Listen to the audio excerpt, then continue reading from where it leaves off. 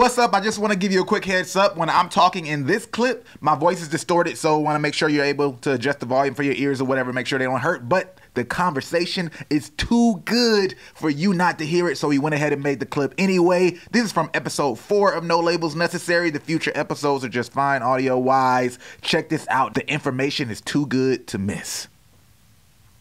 Now, we gotta flip into some advice. One of my favorite parts about giving advice. Not giving advice, showing advice. That's the part right there. Showing advice. You know, other people saying the things that we know are valuable.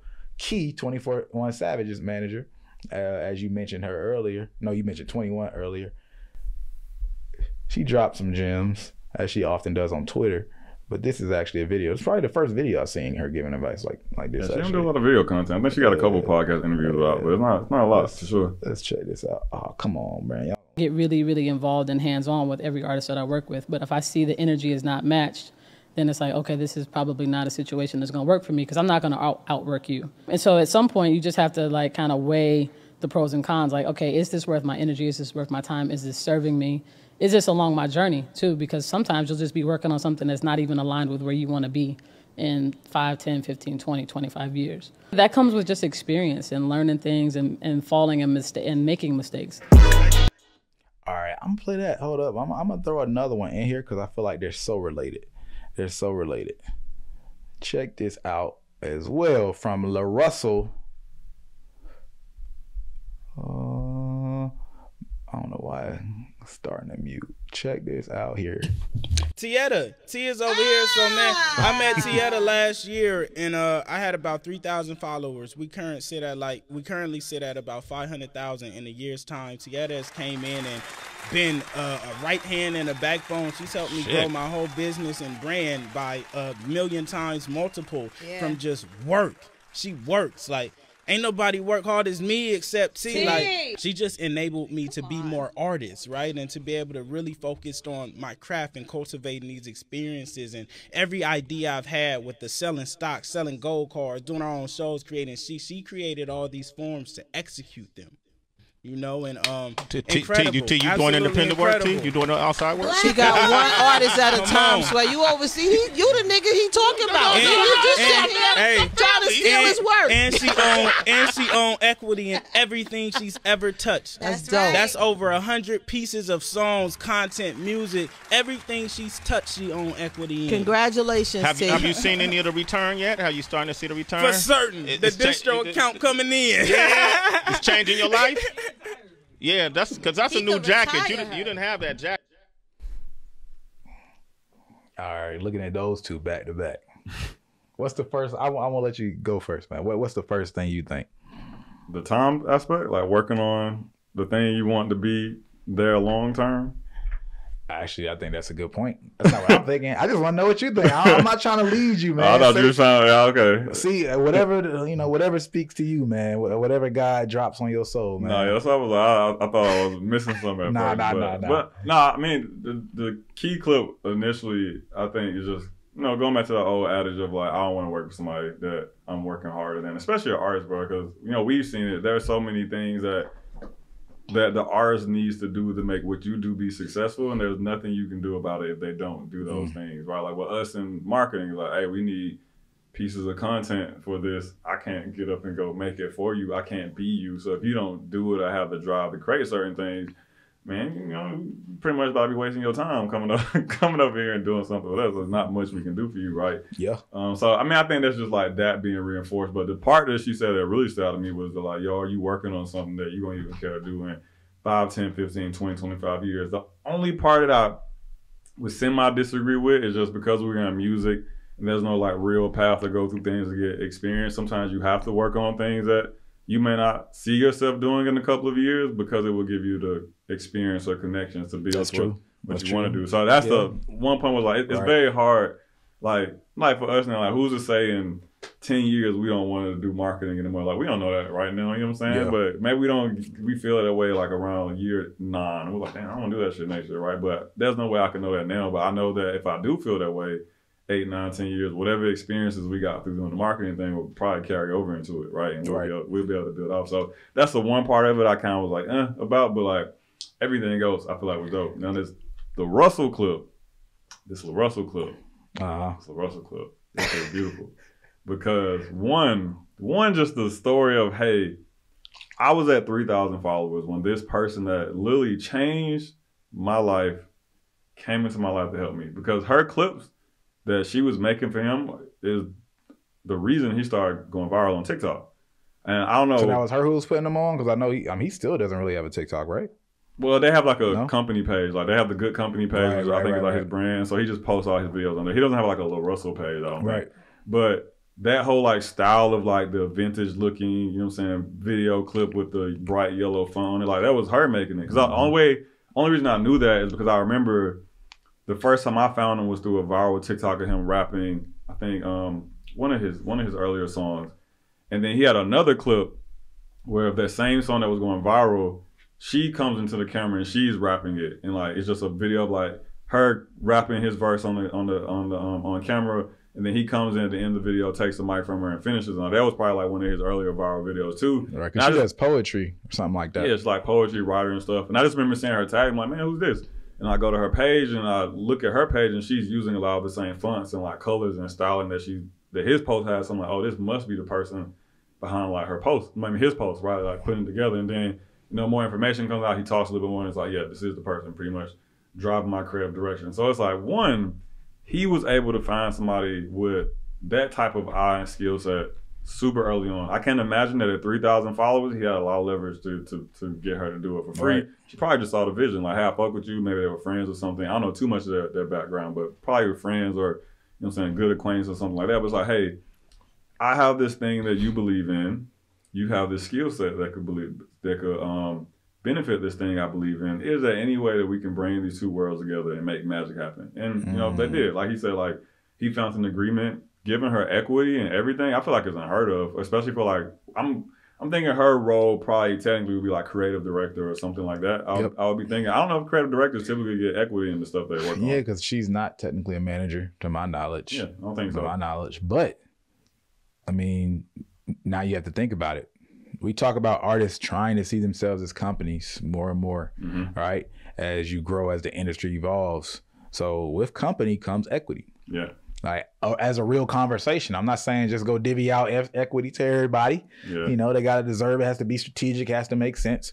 But that's a real conversation now, right? It could be everybody in your team, just like you have companies where literally every single one of their employees has the ability to have some level of stock within the company. There's some companies that are like that, right? Do you want to be that type of company, or is it just a certain, amount of people who you interact with, and then everybody else is a contractor, or you have people who work for you, but they have other forms of compensation and work days and all that stuff. If you think about yourself that way, what is the culture that you want to build with your organization, your team, right, around you? And I think that's something that a lot of artists aren't doing yet. And LaRussell, he's been moving different in a lot of ways that I appreciate. And this is one of them, just not even fully off of understanding how he's looking at his company, but just off of the relationship, right? You can appreciate, this person's giving me value and I'm going to give them a real return, a piece. I don't know what that means. It could be 0.0000. I don't know what that is, right? She seems happy though. That's, from what I can tell from afar. So like, that's a real conversation. And you take key, right, talking long-term, right? You want to be a part of something that you can see long-term. And then you combine that with artists looking at themselves as a company. Now, your goal should be, right, to find people who want to be on for the long haul. But does that mean that artists should be looking for CEOs and chief of marketing, I don't know, chief of operations, whatever, right? Like looking for those people as positions and not just trying to hire a intern, right, to get a little work done. Not just to hire, even a marketer just for the sake of marketing, right? Like there's a difference between hiring a marketer. Obviously we have an agency, right? And it might sound like, hey, we giving advice against us, but Like if you have a marketer on your team, especially as you grow, you still might work with agencies, right? There's a lot of these companies that have their own marketing organizations, whether it's inside music or out. They have, like, the labels, they still hire us, right? For multiple reasons. Maybe you have somebody who's really strategic and they can handle all the rollout like a product manager, right? But they still need other people to execute, right? So you still might want to find somebody who has that strong vision and the ability to understand marketing at depth, right? But that means you got to see that person as long term. You should be looking for those pieces in your team of somebody who can think that way. And then, you might fill out the work and the execution, the deliverables with a third party. But I think a lot of people are just trying to third party their way through everything. Mm-hmm. And now you got to charge. You get charged every time you want to move. Or you do this work, but you don't have any like insight or data or anybody who's been trained. So if you think about it like this, even if you're working with a marketer, right, a music marketer that's technically not on your team, like you're working with us, we know when we work with our clients time and time again, we begin to get to the point where we look at them like their own pages. We keep up with them naturally, and we'll just send them over ideas just because we've built that relationship, or we can't stop our mind from seeing the connections and thinking of ideas, right? And now we know the history. We understand your goals more. So at least if you could find somebody to work long term with, there's extreme value there, right? Because the cost of training is very high. Like, we know that when you hire somebody, we hire somebody in, take 3 months, 6 months, maybe to get somebody to be cold at what they do. And every time you work with somebody new, they might be well trained in what they do, but they're not necessarily well trained in doing it for you. In your system. It's in your system and your personality, the things that you like, your style of content, the shit that you're comfortable with, the shit you're uncomfortable with, but you still need to be pushed on, and the stuff that you're uncomfortable with, but it really needs to be like, nah, this ain't me. Like, I don't wear dresses, or I don't, you know what I mean? Or I don't do funny stuff. I'm a chill personality, or I love the money phone, man. Like, I gotta keep doing it. Whatever it is for you, like, the team gets to know that, right? And we can make recommendations, right? And that's the same thing goes for your internal, but also how you move external. So I think it's really important for like this type of stuff, what LaRussell's doing, man. Like, find those people outside of your manager that can be long-term too. If you've gotten any value from the content on our channel, I want you to stop and think about how much value is that worth in money. This is the same channel and content that's brought value to so many people who've gone to do big things in the industry, but we don't want to charge you anything except for a simple donation in the form of a click of that subscription button. So please click that subscribe button, and we're going to keep giving you that value again and again and again. And I think it speaks a lot too to have like this person, because going back to the equity thing, right? Like the beautiful part of finding someone that's willing to take the equity is, one, you probably don't have to put up too much money in the beginning, right? Maybe money to make sure they have like the equipment and things to do their job for you. But then two, it creates this incentive for them to work just as hard as you are, because now like every win you get, every W you get, right? Every time you level up, they also level up because they get a percentage of it, right? So it's like I said, maybe we don't know, 2%, whatever. And the first year is 2% of $1,000.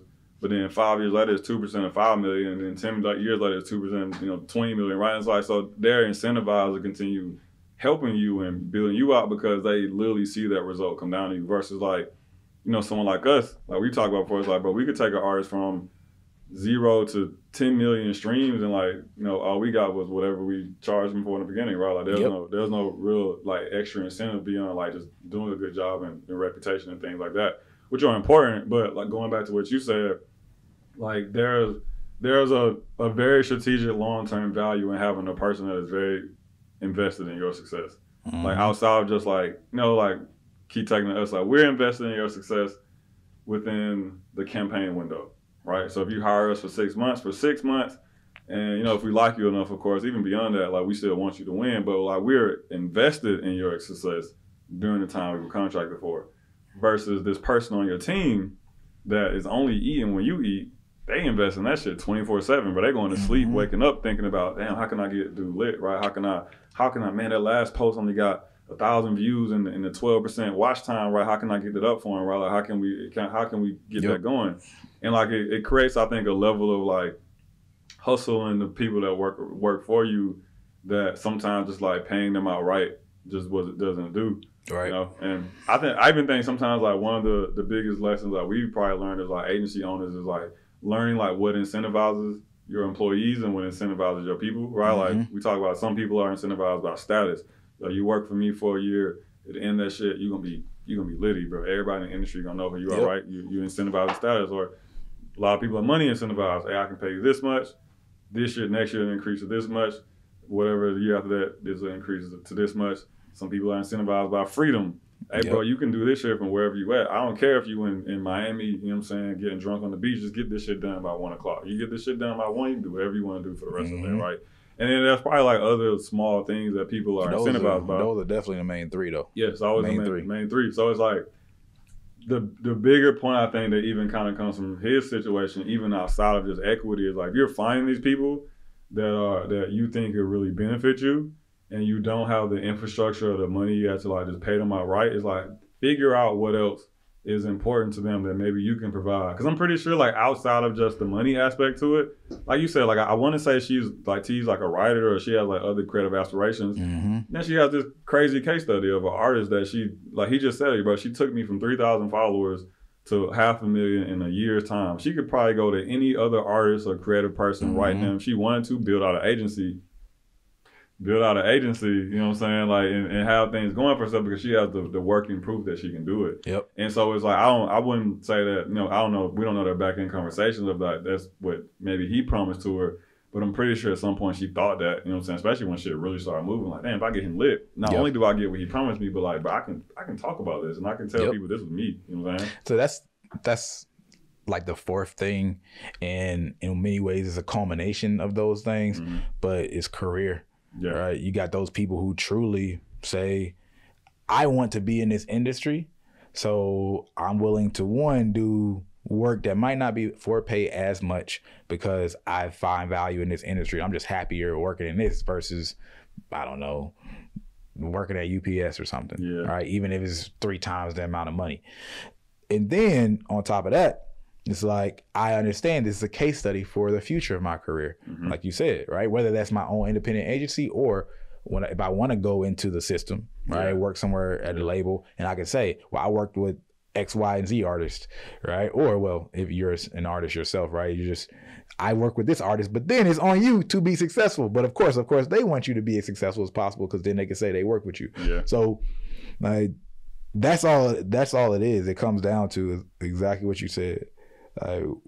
What speaks to somebody? What are their motivations?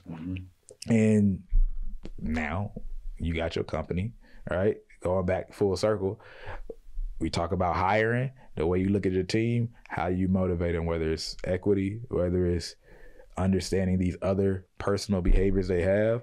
But if you want to take on this true mindset of I'm independent, you got to say, all right, that means I have a company. And if I have a company, oh shit, I'm the CEO, or I'm at least the board of directors, you know what I mean? Somewhere in the C-suite.